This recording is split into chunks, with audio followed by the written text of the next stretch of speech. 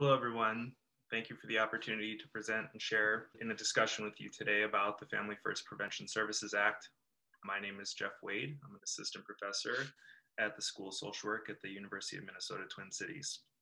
I'm a former child welfare caseworker and Title IV scholar, worked in child welfare training and program evaluation for a little bit after direct practice before becoming a professor. So I'm hoping that this feels relevant to community practitioners and folks out in the field. And this is a presentation for the Center for Advanced Studies in Child Welfare. I'd like to acknowledge them and their support of this work.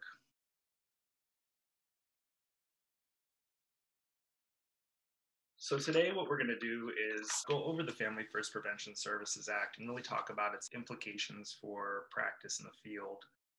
And what we'll do is we'll contextualize the policy with some research and then conduct an analysis of the practice environment in which Family First Prevention Services Act will be implemented. We'll go over just a broad stroke overview of prevention science as a discipline and maltreatment prevention, what we know about child maltreatment in current research. Then we'll go over an analysis of the Family First Prevention Services Act. We'll walk you through each of the provisions, and then we'll do a practice analysis. So we'll talk about the practice context, implementation considerations, different challenges and opportunities that might come up for practitioners, supervisors, program managers out in the field, and then share some resources with you. Embedded in each of these slides are some reflections. So at different points in the presentation, there'll be some opportunities for you to think about the impact of this legislation on your own work personally.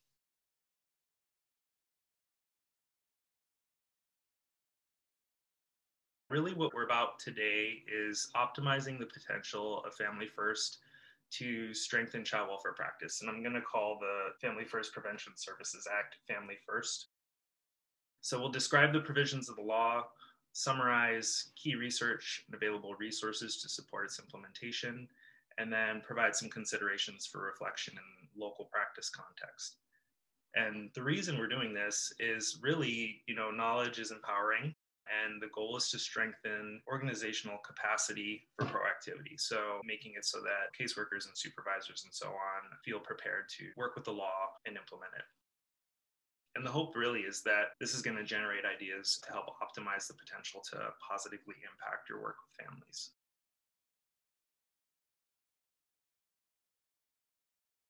So the Family First Prevention Services Act was originally passed in 2016 and then modified and passed again in 2018.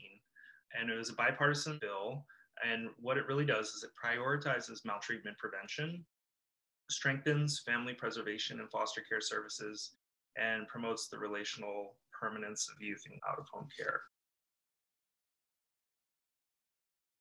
So research indicates that successful implementation of policy actually unfolds in a number of steps.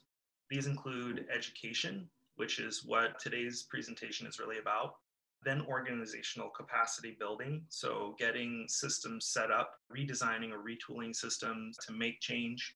Then there's systems adaptation, so changes to how business is done, the procedures that are undertaken day to day in the operations of an organization. Then there's evaluation, looking over how things are going, process evaluation, and then outcome evaluation. What's the impact of the changes that we've made on our clients? And so today's really about education and capacity building in organizations. Prevention science is sort of fundamental to thinking about the Family First Prevention Services Act. We're trying to prevent child maltreatment, we're trying to prevent system entry, and then when kids do come into the system, we're trying to minimize the negative impacts of system contact or out-of-home care on children.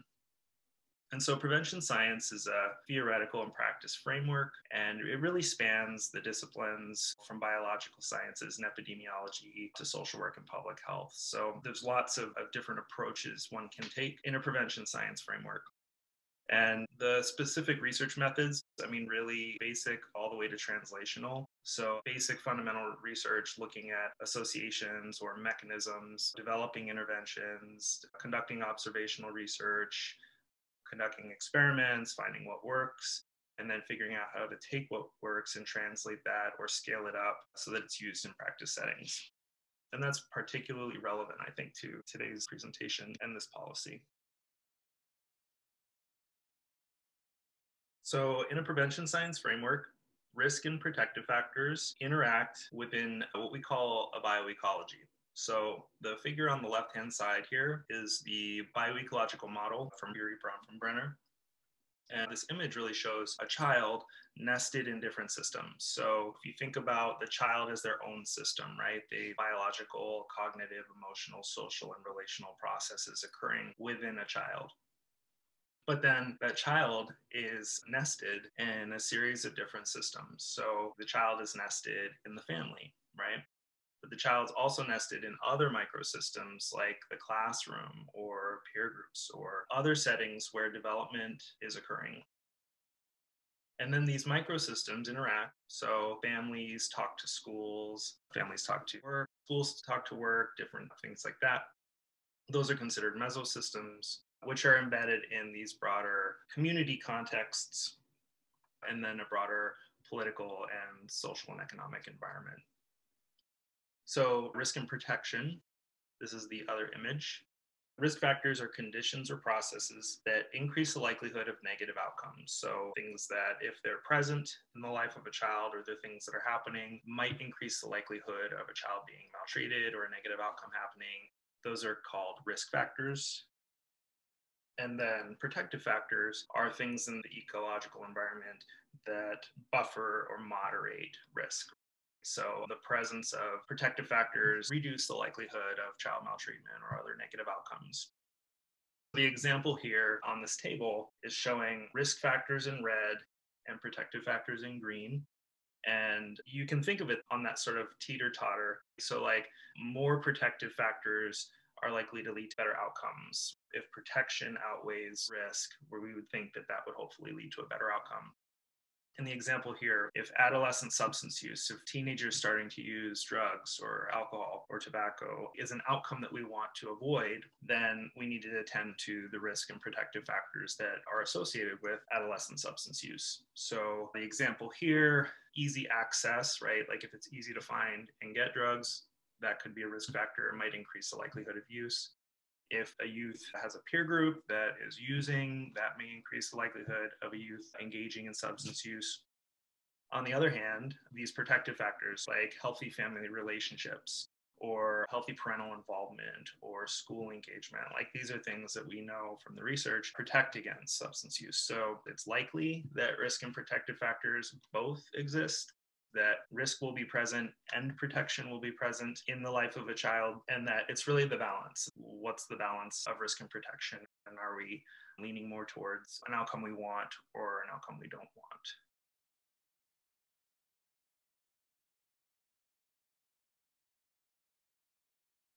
So there are three recognized forms of prevention. They're primary, secondary, and tertiary. And primary prevention really focuses on avoiding the initial development of a problem or disease in healthy individuals. And this is achieved by boosting protective factors and limiting the potential for initial risk exposure. The general public is typically the focus of primary prevention strategies. And some examples include approaches like immunization and vaccination to prevent infection of viral disease. Other examples might be the development of health and safety standards for working on the job, like to prevent accidents at work. Secondary prevention really focuses on the early detection and treatment of risk to limit its potential over time. Targets of secondary prevention include subpopulations or specific people who, because of who they are, might be at increased risk of experiencing a particular problem. And prevention in a secondary context is really achieved through screening, early detection, and then intervention. So, early intervention. Some examples could include routine developmental screening for children between birth and 36 months, looking for early signs of developmental delays or other things that might need intervention. Another example might be routine breast cancer screening for women over 40. Like, it's not until you reach that age and you are that gender that you are at increased risk. So integrating screening at that stage would be considered secondary prevention. Tertiary prevention really focuses on reducing the negative consequences of risk exposure. Populations are typically people who've already experienced a problem or disease, and most treatments or interventions that child welfare provide typically would fall within the realm of tertiary prevention. So these are kids and families where abuse has happened, and what you're really after is preventing future abuse and limiting the negative effects of the abuse the child's experience. So interventions and services to improve family functioning, improve children and family mental health, behavioral health, things like that. Nationally, year to year, the number of people who are referred to child welfare screened in changes. We'll see what COVID does to referrals and the data in 2020, but most recent estimates suggest about 4.4 million kids are referred to child welfare each year. A little over half of those referrals are screened in. About 3.4 million children are subjects of maltreatment reports. So the 4.3 million referrals, that includes duplicate counts, kids who've been referred more than once. But not actually many of the folks who are referred to child protection actually go on to become substantiated maltreatment victims. 656,000 youth of the 3.4 million children who were referred were actually substantiated victims. So there's a pretty large number of youth who are referred to child protection who agencies say, maltreatment's not occurring or at least can't be substantiated. So I think there's some real implications for what we might be able to do for those folks, for the people who child welfare works with who aren't necessarily maltreating or who may need some support but haven't yet met the legal standard for substantiation. Most of what child protection deals with is neglect, followed by physical abuse. About 15% of substantiated victims were substantiated on more than one form of maltreatment. That's called polyvictimization. And the child fatality rate is actually increasing slightly. It was about 1,800 youth in the last reporting year. And then the slide here on the bottom for pathology, this is really from Feliti's work with the adverse childhood experiences, the ACEs study, but really thinking about what happens when children are maltreated over the life course. So maltreatment can disrupt biological processes. Think about nervous system and trauma response to maltreatment. That can lead to social and emotional problems, which can lead to later adoption of risk behaviors, which over time, if we're thinking over the life course, can lead to disease and disability and early death.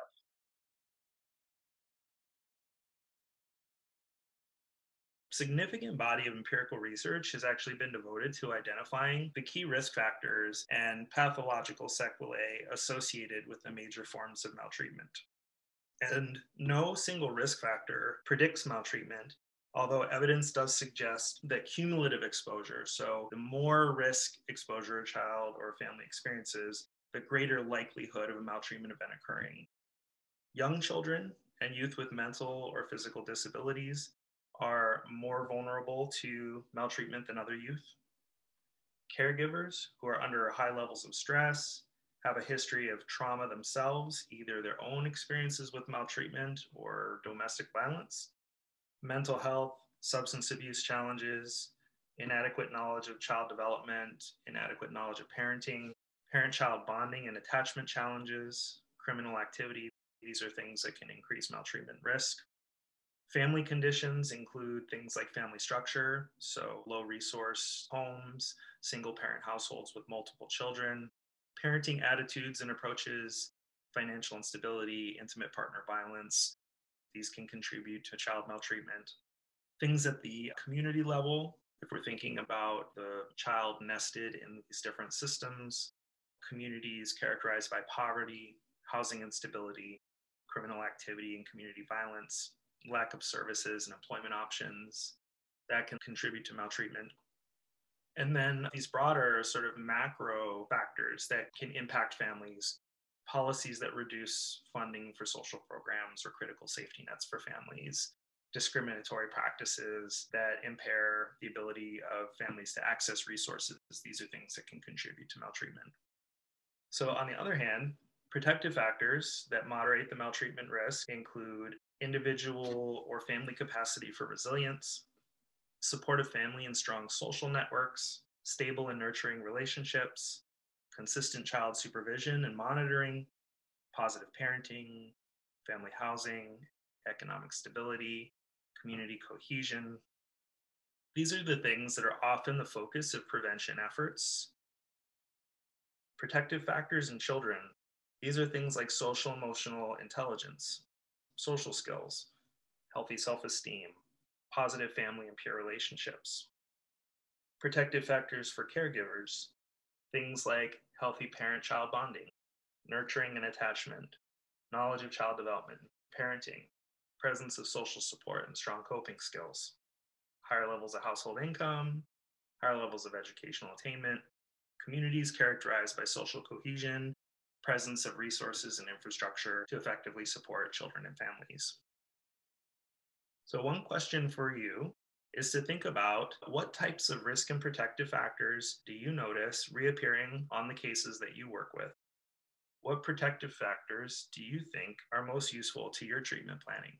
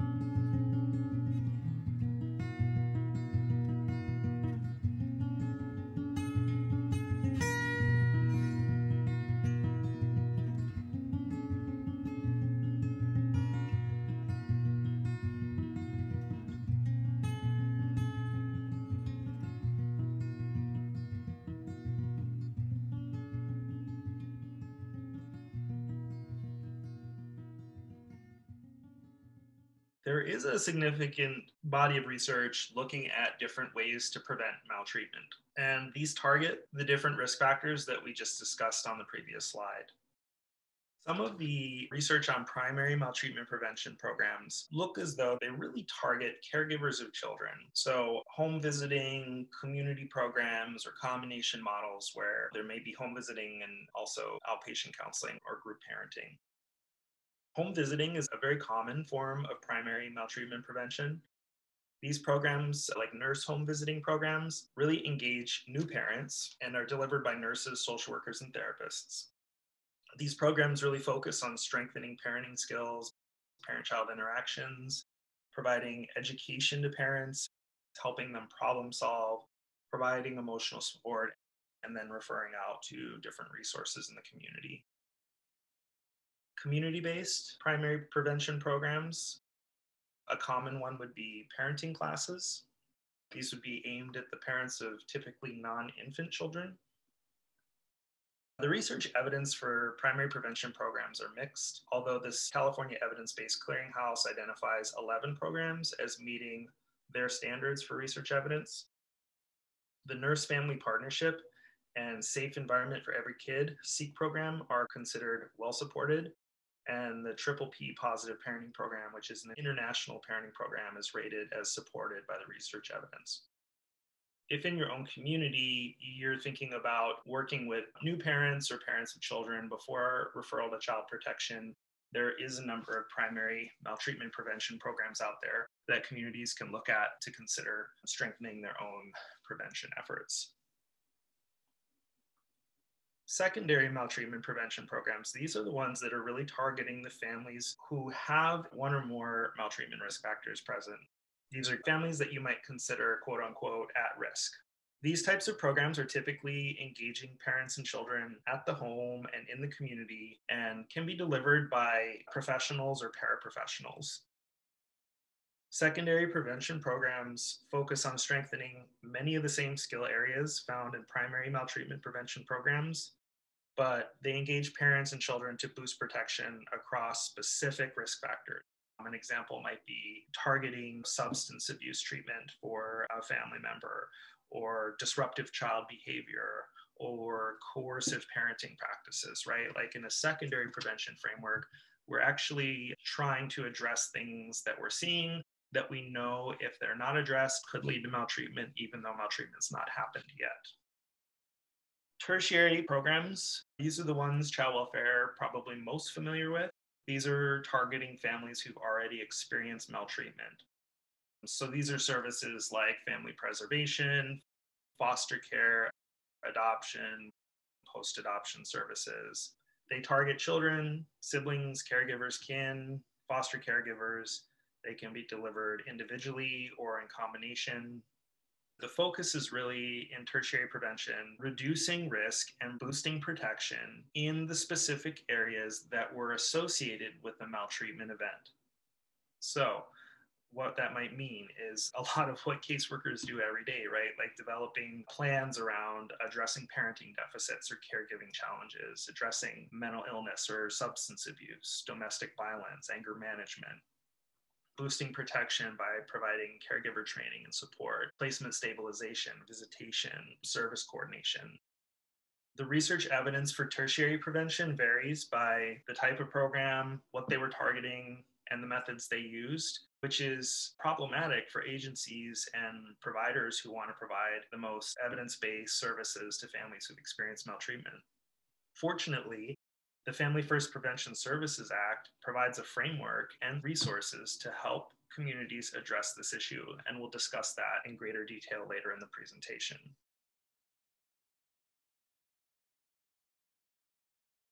The Family First Prevention Services Act of 2018 is a bill that amends multiple programs included in the Title 4E and Title 4B of the Social Security Act.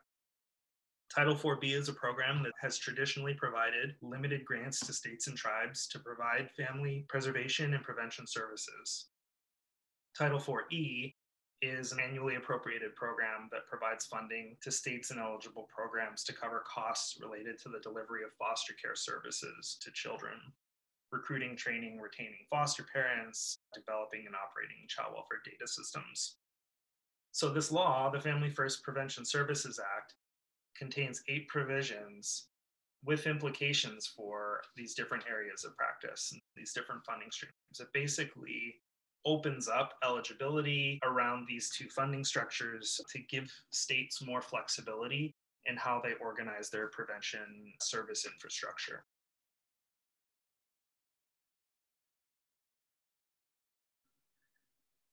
The Family First Prevention Services Act has 8 parts, and we're going to go over each of these in detail. Each of these has a different implication for child welfare practice.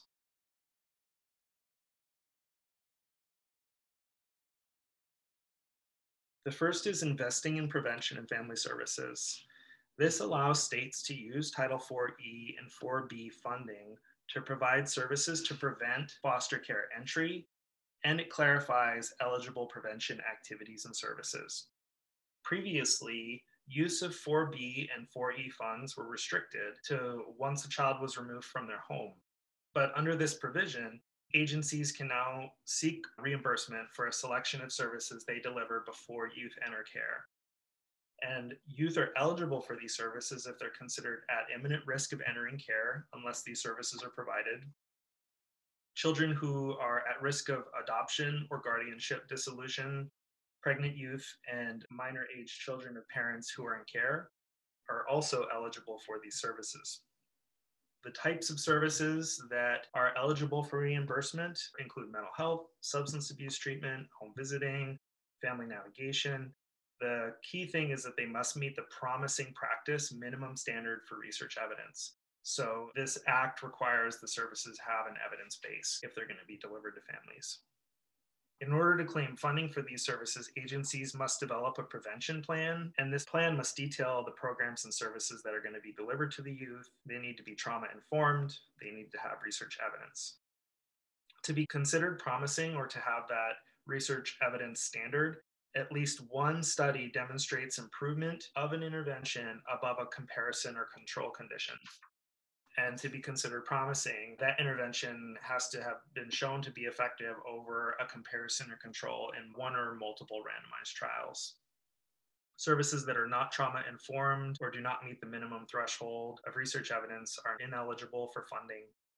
This law also has some provisions around record keeping and the delivery of prevention services. The enhanced support under Title IV-B provision removes the time limit for reunification services, provides funding for regional partnership grants to strengthen substance abuse afflicted families, and reduces barriers to interstate placement agreements. Under this provision, reunification services can be provided to caregivers and youth in out-of-home care, regardless of how long they've been in care, and extends family eligibility to receive these services for up to 15 months following reunification. So, really expanding the length of time that a family can receive county services. The regional partnership grants require states to partner. So, whoever's responsible for administering the substance abuse prevention and treatment block grant, partnering with child welfare, they can become eligible for these grants. Exceptions are provided to tribal entities who are not required to partner with state agencies. These grants are limited and awarded in two phases. The minimum grant award is $250,000 for 2 years and $1 million for multiple years. But this funding is contingent upon partnerships making reasonable progress and providing comprehensive reports related to the services they're providing. While there's an expansion of eligible families, there's also funding. So it's not one of those requests where they're asking you to do more, but then not providing additional resources to do that.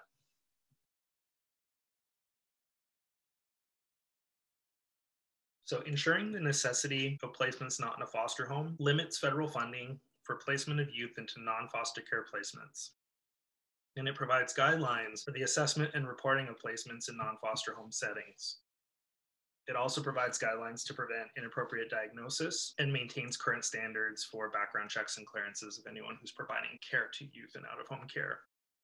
Support for non-foster care placements, things like shelter care, group homes, residential care. Under this law, funding is capped at 14 days, so 2 weeks, unless the setting meets one of the following 4 criteria. It's considered a qualified residential treatment program. It provides specialized services to pregnant or parenting youth. It provides supervised independent living services to transition age youth, or is a qualified family-based residential treatment center providing substance abuse services to caregivers of children who are also in their care. Settings are considered qualified residential treatment programs if their intervention model is trauma-informed and capable of addressing serious emotional and behavioral disturbances in children, is a licensed child care institution and accredited by Health and Human Services. The provision maintains current standards or current definitions for child care institutions and family foster care. Exceptions to the cap on number of children living in a particular foster home are provided under this provision when parenting youth or siblings may otherwise be separated, or when the child has an established relationship to the caregiver, or the family is providing specialized care to children with severe disabilities.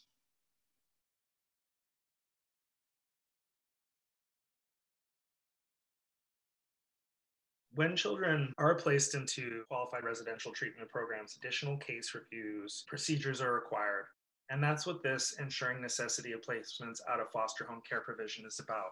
It's putting safeguards in place to make sure that counties are not putting kids into residential treatment centers that could be better served in typical foster care settings.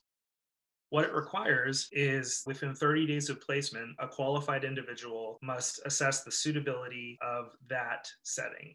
So, someone outside of the agency will come in and review and document how placement outside of foster care was the appropriate thing to do for the particular child.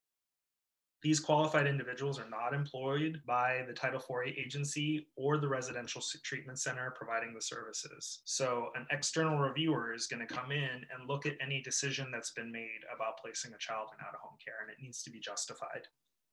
Agencies are also required to convene what are called family and permanency teams. And the purpose of these teams is to address progress of a youth placement. And for youth who are over 18, they can select up to 2 members of that permanency team.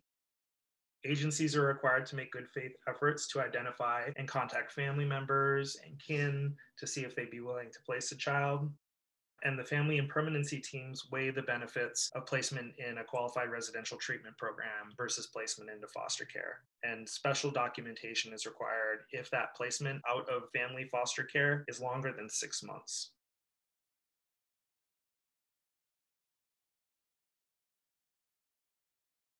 So this provision also provides court improvement program funds to improve the administration of juvenile court services. To be eligible for these funds, each state must organize a training for their legal personnel and certify that they will not enact policies that effectively transfer children from child welfare to juvenile justice to bypass these standards for placement into non-family out-of-home care.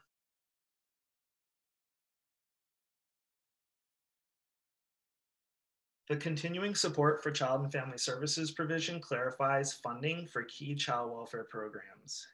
It extends discretionary funding for the Stephanie Tubbs Jones Child Welfare Services Program and the Promoting Safe and Stable Families Program and Core Improvement Program.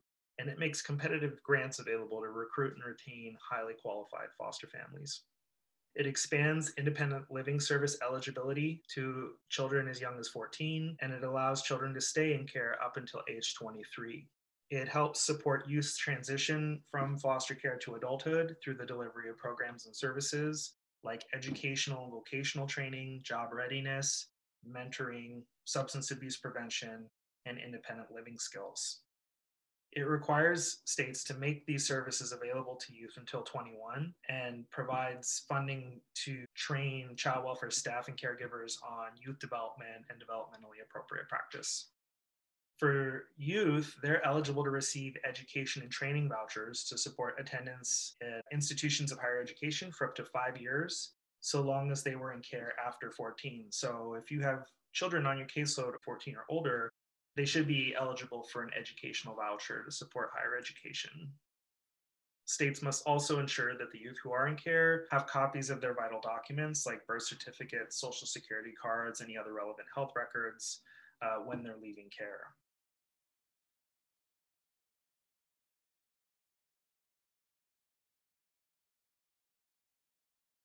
So the continuing incentives to promote adoption and legal permanence provision continues incentives for states to increase in permanency rates for kids who cannot be reunified in the amount of 43 million over 5 fiscal years.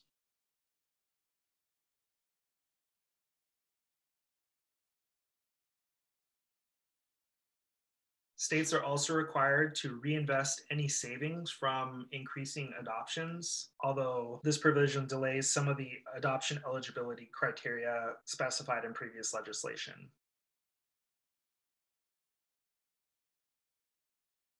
There's a number of miscellaneous provisions in the legislation related to licensing of foster homes, preventing child fatalities, modifying language, and effective dates of previous legislation. It establishes a common set of standards for the licensing of foster homes and conditions under which those standards can be waived. It also revises record keeping requirements for child fatalities, requires cross disciplinary partnerships, prevent child fatalities through a fatality prevention plan.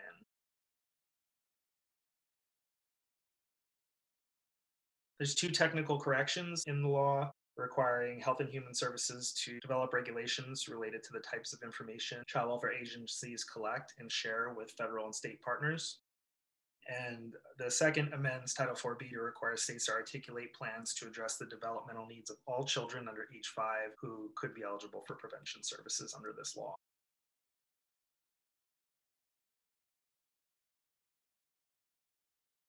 So this image really kind of illustrates the continuum of child welfare services. On the far left-hand side would be what's going on in the community before children are referred to child protection, and that up to the point of the initial call to a child welfare hotline. The things that are going on prior to that contact or prior to system action, any intervention or service that's going on outside of child welfare involvement would be considered primary prevention. And secondary prevention, this is really, investigation, family preservation, service delivery in situations where maltreatment's not occurred, but we're thinking there's risk factors here that need to be addressed. And then tertiary prevention, really, we've established that maltreatment's happened and we're intervening and we're going to treat these risk factors to prevent future maltreatment, but also to address the consequences of the maltreatment that the child's already been exposed to.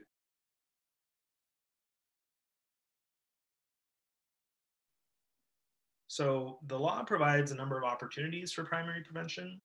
The ones that they detail are state plans to provide developmentally informed services, requires collaboration across child serving systems and the coordination of prevention services. This is supported through congressional allocations, block grants, competitive grants, and infrastructure to support continuing education and training. So there's a lot of stuff that can be done just in terms of service coordination and getting agencies within states and counties to talk to each other. There's funding to get some of those services organized and arranged so that they can be deployed before maltreatment's occurring.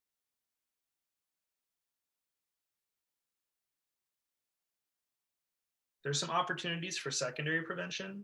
I think that what this law really does is allows practitioners to engage families from a prevention perspective by opening the option to deliver services before maltreatment's occurring. It provides a chance to address some of the concerns that caregivers have and hopefully engage with services before it's required.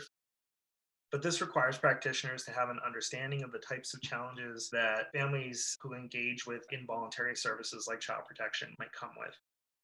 It also increases the use of evidence-based practices. So when counties are delivering services to families where maltreatment suspected or it's occurred, there's a requirement in this law that the services be evidence-based. We'll talk in another slide or two about the implications of that, but hopefully what that would lead to is services that are tailored to the maltreatment risks, specifically to the things that we know increase likelihood of maltreatment. We would hope that it would lead to better service consistency and expectancy. The downsides would be fewer options. There are plenty of evidence-based practices, but they're not available everywhere. And depending on where you might practice, there could be delays and referrals and so on.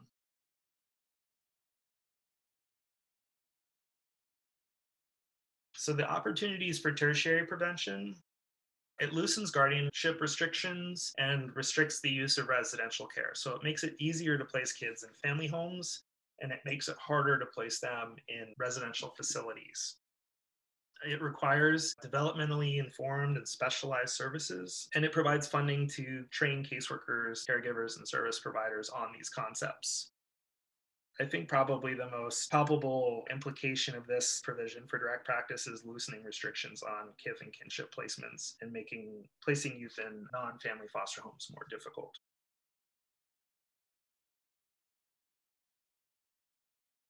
So, given what we've talked about, I'd like you to take a few moments to think about how might Family First provide your community with opportunities to practice differently. And what do you think might be some of the major challenges that will make changing practice difficult for you and your organization?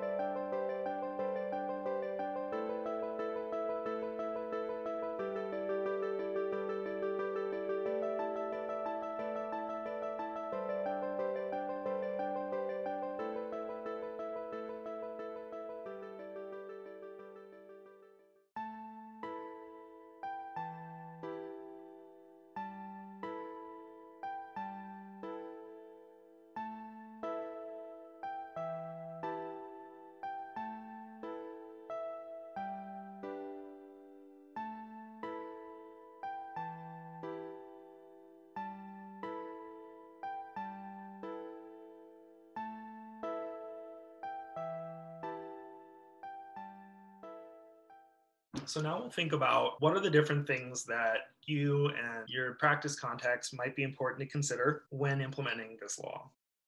And the consolidated framework for implementation research, this image here on the right hand side, are the different domains or areas that you'll want to be thinking about as you're gearing up to implement this law. These include the policy or intervention characteristics, the environment in which this policy is going to be enacted, the organization, so the external environment, meaning the community, the internal setting, meaning the organization, characteristics of the employee or the individual, and then the process by which all of this gets implemented. So some factors, and then this is not going to be an exhaustive list, but some of the things that are important to consider related to the policy itself are the perceived relevance of the policy to practice and the strength and quality of the law itself, but also the evidence used to craft it, the relative advantages of change versus keeping things the same, and the complexity of the policy, the design quality and cost. These are things that are important to consider. The outer setting, so the external environment, these are things like the needs of the clients or the needs of families in your community. Every community is different. And while there's some common risk factors for maltreatment, the things that specific communities are experiencing, that may vary, right? I think about like methamphetamine or opioid addiction, right? Like that may be more likely in some areas than others, or stable housing or community violence. Like there's variance in those types of things depending on where you are. So the setting in which you're practicing, what are the needs of the community? What are the things that are going on? What are the resources? What are the services that are available? How many services are available? What's the quality and competency of those services? The inner setting is really the structural characteristics of the agency, the nature and quality of the organizational networks, level of collaboration in an organization, but also how an agency collaborates with its external partners, the organizational climate and culture, the perceived compatibility of the policy to the organization's values, and the relative priority of implementing this versus all the other things that people need to do. And the individual factors, this is probably the most relevant to you as the reader or listener today, is what are the knowledge and beliefs that you have about the policy and program, the feelings of self-efficacy, the ability to achieve these goals, level of motivation or enthusiasm to engage with the policy, and how does this align with the organization's values and motivations? So policy could be crafted that's very meaningful and relevant and provides lots of supports. But if people don't see the value in it, if they don't see its congruence with their own values or practice orientation, that will be problematic. And then there is the implementation process itself. So how do all these things unfold? How do people work together to make these things happen?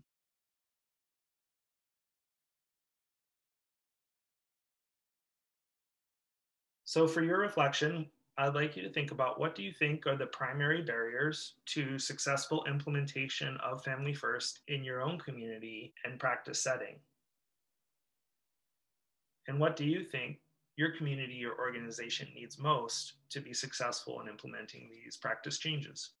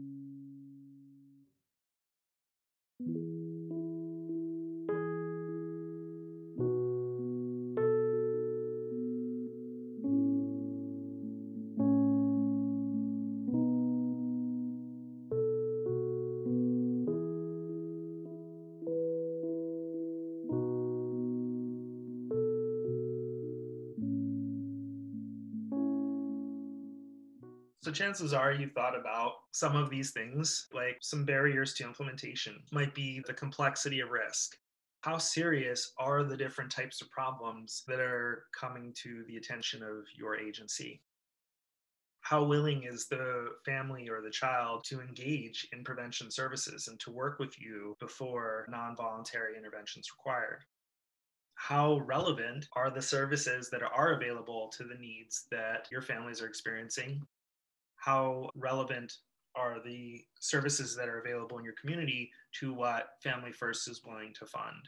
Are the services that are being provided in the community evidence based, and are they evidence based in a way that Family First requires for them to be funded?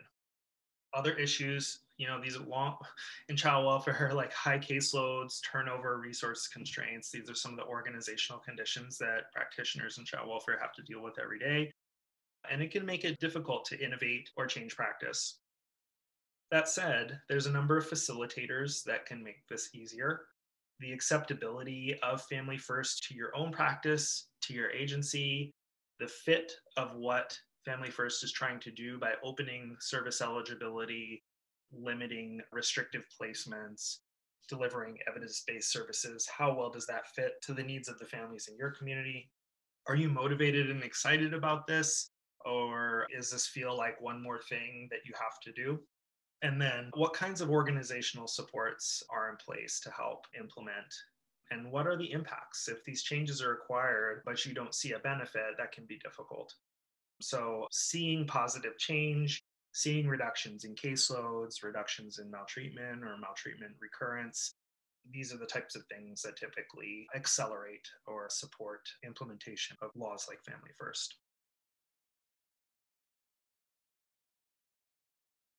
Fortunately, multiple resources have been developed to support implementation of this legislation. The US Department of Health and Human Services provides guidance in the form of technical bulletins which detail the interpretation of the law. The Title 4 Prevention Services Clearinghouse will provide summary ratings of research evidence for all the different types of services that families involved with child welfare might receive. The Handbook of Standards and Procedures details the different criteria and measures used to rate the evidence of available programs. And there's also a number of other evidence based clearinghouses, or you can look for information on what might work for the families you're serving, and those are here. Blueprints, CEVC, Home Visiting Evidence of Effectiveness, Teen Pregnancy Prevention Evidence Review.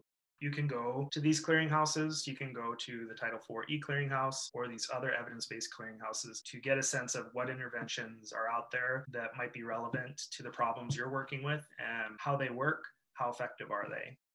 And there's nonpartisan and advocacy groups, Child Welfare League of America, First Focus. University agency partnerships are a huge resource to child welfare systems that can provide ongoing training, guidance, and support, really to optimize the potential of the law to improve practice. So I want to thank you for watching this brief overview of the Family First Prevention Services Act. I hope that it's helpful to you in your thinking about this law and how it might impact your practice and gives you some ideas moving forward. Thank you so much.